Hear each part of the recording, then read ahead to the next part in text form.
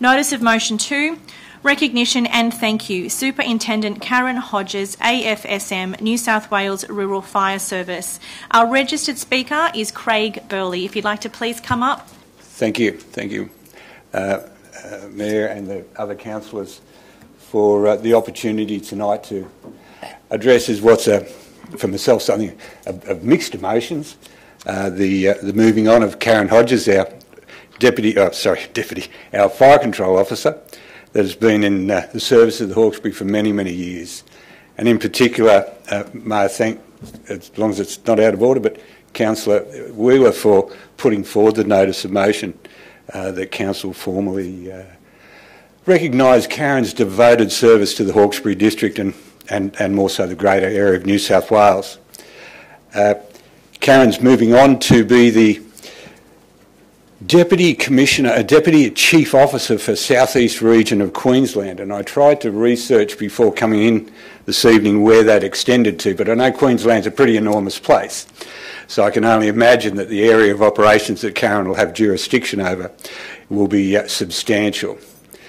But not that it hasn't been substantial. The Hawkesbury Shire is an enormous patch of vegetation and infrastructure, rural and residential dwellings, of which Karen ultimately has had the responsibility for maintaining safety of for a large proportion of the last 36 years in her service with the Rural Fire Service. She first joined the Rural Fire Service a little bit by default as being employed as a council typing officer, and at that time was assigned to assist Bill Rodger, the Fire Control Officer at the still Hawkesbury Fire Control Centre, but we're working on that, Will, aren't we? Back in 1988, much a similar time as when I joined the Rural Fire Service in a full-time manner as well as a volunteer. But Karen was never going to be the typist. She moved very quickly to be in 1990 appointed as the Deputy Fire Control Officer for the Hawkesbury Rural Fire District. Youngest ever person to have that role, and the very first female to be appointed in such a responsible position as well. Moving then to be appointed as the Fire Control Officer in total command for Hawkesbury Rural Fire District in 1999, again the very first female to be appointed to that role, and therefore had the ultimate responsibility for the day-to-day operations and responsibility of 1,800 members. The infrastructure, the goods that go with running a rural fire service are not small, and during her tenure it has increased exponentially. The roles and responsibilities of the Rural Fire Service have been enormously increasing over the time of her appointment. She's been appointed a Section 44 Incident Controller on 36 times, which is the most appointments of any incident controller in New South Wales Rural Fire Service history. And that doesn't happen by chance. The declarations are by appointment of delegated authority from the Commissioner, and the Commissioners do not hand that delegation out without lightly. They give it due cause and due consideration before handing down that responsibility. And it's only been because of Karen's ability to perform those roles that she was given those tasks on so many occasions. But then there is the untold number of fires on a day-to-day basis that ultimately the brigades go to, but in the long run becomes Karen's responsibility as well. I tried to, add up the number of acres that Karen has had responsibility for managing, and I noted tonight here we have an amendment with numerous fires, many of which were over 100,000 hectares, but ultimately culminated in the Gospers Mountain Fire, where Karen had the responsibility for, I think it was 6 or 7 local government areas were ultimately under her purview, and to undertake that mammoth task in the very exemplary manner that she did can only get the commendation from us all for sure. She's had the other challenge of coming through, and hopefully we've gone through the phase of being females and males, but she did come through that phase in our generations where to be a female and pushing through that glass ceiling was a challenge.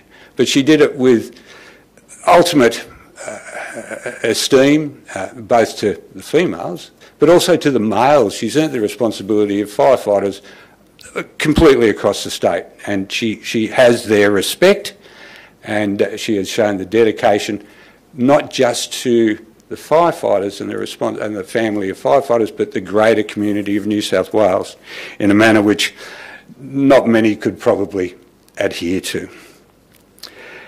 On a day-to-day basis, she's probably attended to more births, deaths and marriages in one way, and for a few of us, a few divorces as well, and has shown the empathy that only a true friend can. And it certainly is, shows the nature of the person that we've had as being our leader during that time. She's going to be sorely missed for sure, but we do wish her every success. There's a big part of me, and I'm sure other members, that don't want to see Karen go. We would love to see her stay. We'd always said on a personal level, when she retires, I'll retire, but neither of us are quite at that level yet. But in saying that I'd love her to stay, I certainly, and I hope that the councillors all certainly wish her all the very best. She will be a success. She's an achiever. There's no doubt of that.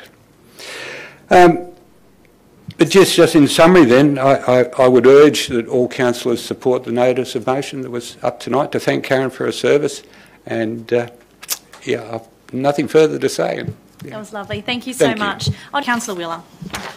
Thanks, Madam Mayor. Look, the notice of motion is fairly I'll second that, Madam Mayor. Thanks. Sorry.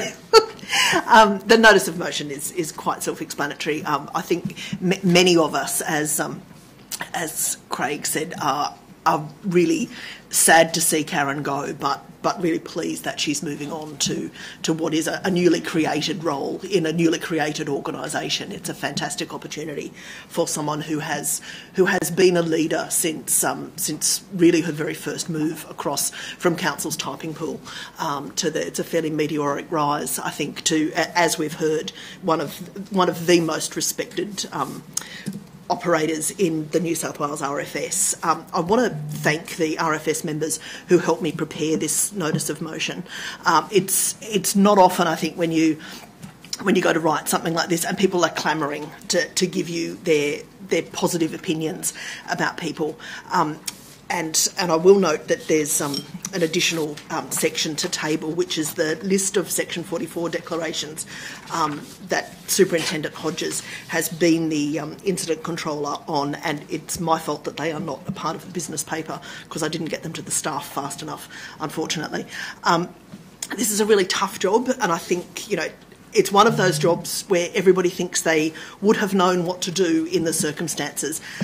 It's very high stress, it's high stakes, and there are very high expectations.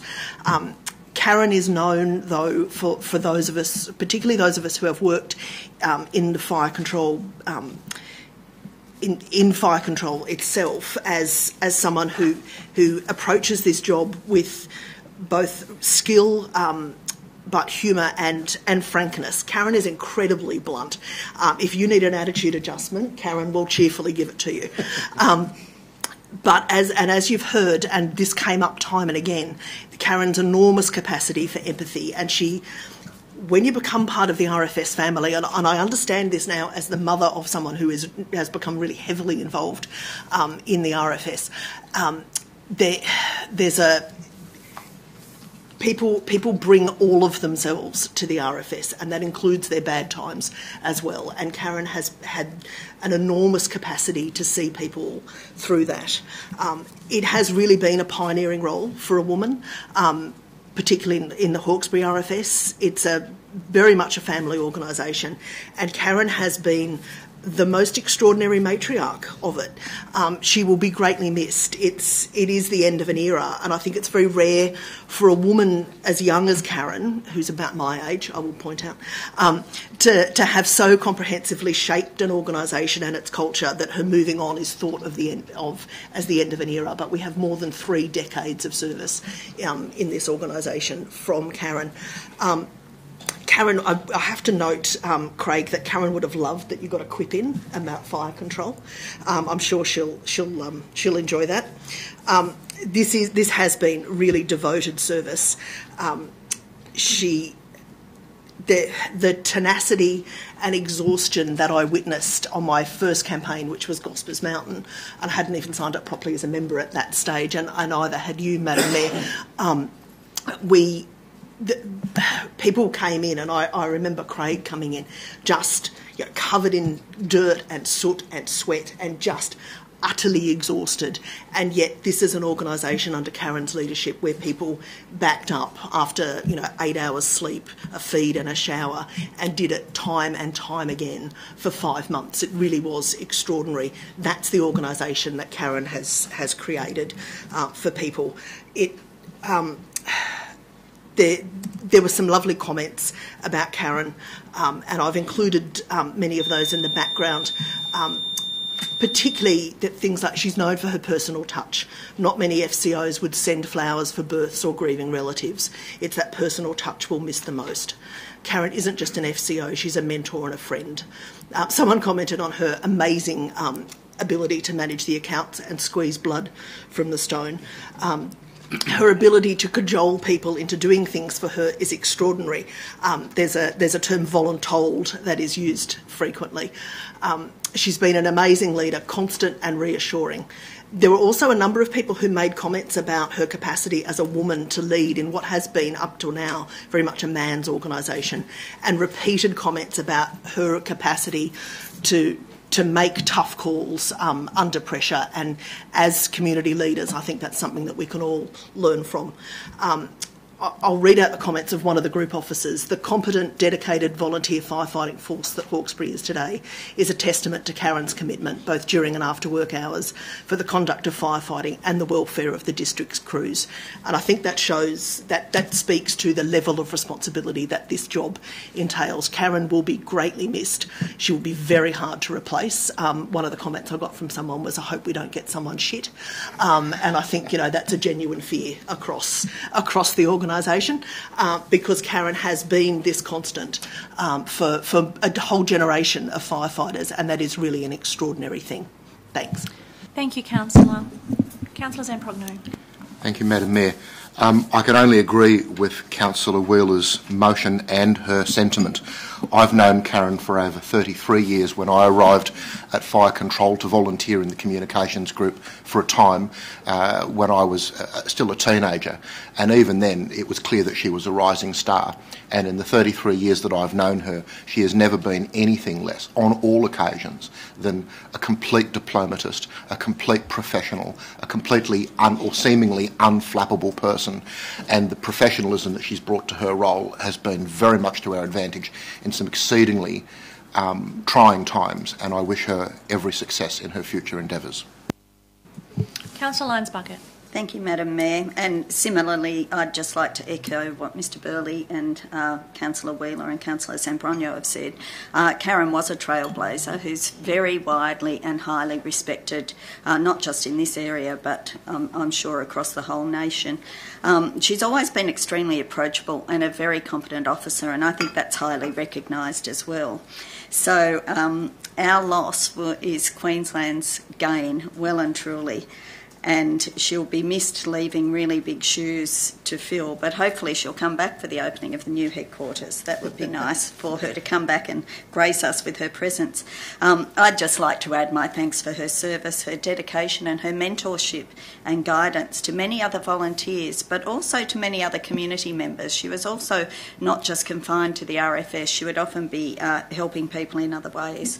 So I sincerely wish her all the best with this new venture. I'm sure she'll adequately deal with whatever new challenges come her way, and I hope we'll see her back in the Hawkesbury from time to time. Thank you, Councillor. Councillor Sheether. Thanks, Madam Mayor.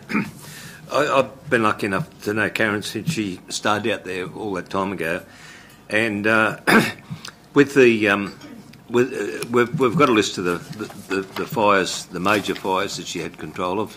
God knows how many other ones there were. A lot. And over the years I've had a lot to do with different brigades around the city. And during the worst times and not so bad times, I'd never heard any of the fire captains speak ill and there surely must have been some frustrations during those times. But there was a team that worked together really well, and Karen led that team. I wish her all the best in endeavours in Queensland. With what Craig said about her, the role she's played and the respect that she has throughout the brigade communities, that I doubt there'd be any doubt at all that she can't do the job, and it's all at our loss. So, Madam Mayor, I wish her all the best. Thank you, Councillor. Anyone else wishing to speak? If I may, Madam Mayor. Thank you, Councillor Weigel. One of the great joys about being elected in this place is you meet some wonderful and extraordinary people. Over the last number of years, as we all know, we caught up with the Long Service Leave Awards for the RFS, and there was many people to get through for a long, long time, and I think we were doing 2 or 3 each year. And I sat back in the first pew there, being a guest there, and I thought Karen was one of these leaders that you could see how she presented those awards, which has been mentioned by others and the councillors, with great empathy and, dare I say, love to the people she was more under her management, dare I say. I too wish her all the best going to Queensland. It's certainly our loss and Queensland's gain, and dare I say, they probably need all the help they can get in some areas in Queensland, and Karen will just add to that. So from me, thank you to the RFS, and her legacy will be sorely missed. Thank you, Councillor. Anybody else? Deputy Mayor. Thank you, Madam Mayor. I concur with everything that's been said. I just wanted to add that during the Gospers Mountain fire, I was so taken by the way that Karen could make decisions. I was out there a few times, and she was making decisions at the rate of 1 every 30 seconds, saying, you do this, you do that, sending this person there, and it was just amazing. And those decisions were based on her knowledge not only of the RFS but of the topography that she was dealing with and the services that were available. And so from that point of view, she will be sorely missed, but I don't know whether anyone else can fill those shoes. It'll take years of experience to get to where she was. Thank you. Thank you, Deputy Mayor. Anyone else wishing to speak? Well, as the Mayor of Hawkesbury, I will just add my final remarks if that is everybody who's had their turn to speak. And just to, on behalf of Hawkesbury City Council, wish Karen very well on her new ventures in Queensland. I can hear by the remarks tonight she's certainly touched the lives of many over decades of service in the Hawkesbury area. And as Mr Burley said, I'm sure all the group captains in the Hawkesbury have learnt a lot off Karen, and those lessons will stay with them for the rest of their lives. And it has been a pleasure to get to know Karen, to view her leadership style. Again, during Section 44, it sounds like we all sort of had a bit to play in that. When I contacted her on the mobile and said, what can I do? She said, just turn up. I know I can trust you. I'm going to throw you in there. And so hence now why I am a member, as with Councillor Wheeler, of the Communications Brigade. And it was such a learning curve, but to sit there and watch her as the leader making decisions that are life and death decisions.